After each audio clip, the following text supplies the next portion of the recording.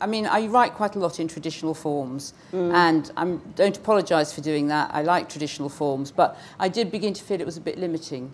I mean, I don't know. I didn't set out to write in a particular way. I think one of the major misconceptions about poetry is that poets have intentions. I mean, this is just the way mine comes out.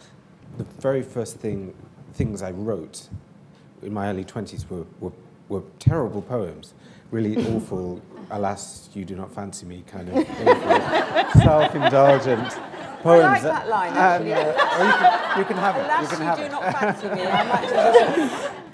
Did you find it hard to actually come to this realization that you were a poet and to be able to say, this is what I do, I write poetry, I am a poet?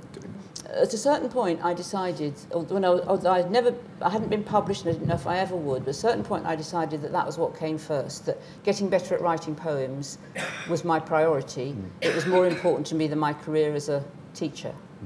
And really that really made a difference. You know, somehow once I've made that commitment, that but what comes first is getting better at writing poetry, whether or not anyone ever publishes it. So after that I started to get published. I mean, I've always loved horses, and I wrote a novel called Polo ages ago, and I went out to do the research, and I went to Cirencester Polo Club, and there was two matrons behind me, and one said to the other, "Wherever my son goes in the world, he is mounted within half an hour."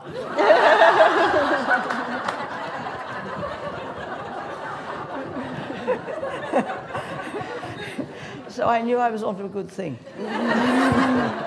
And there's another sweet story about a jockey called Paddy. And Paddy had a beautiful wife called Siobhan. And Paddy had been away, I don't know, riding somewhere in Dubai or Hong Kong. And he came back, and he was lying in bed with his beautiful wife, Siobhan, when suddenly the telephone went.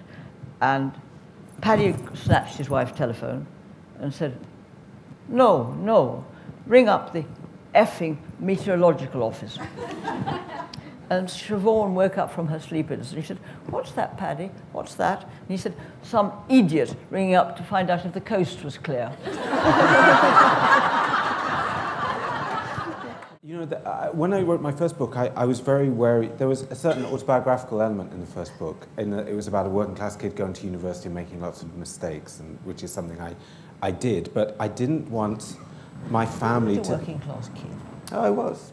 I mean, good actor. Thank you. My voice has changed, but I was very aware of not wanting my family to think it was about them. So I have a brother and sister, and the character in the book was an only child, and my parents are very much alive, and the character in the book, his father was dead, and I lived in a town called Eastleigh, and he lived in Southend, and I thought, well, that's enough. That'll put them off the scent. When the book came out, I took a deep breath and I sent it to my parents, and I waited for their response. And my dad finally got round to reading it, and he phoned up and he said, so I've read the book, Dave. And I said, well, it's all fiction, it's all made up. There's nothing really there that's to do with, real life. And he said, no, I understand that, but you didn't have to kill me. 61 and on a diet. Will I end up thin or fat when my heart and brain go quiet? 61 and on a diet yet again. My hopes run riot. Better life, new start, all that. 61 and on a diet. Will I end up thin or fat?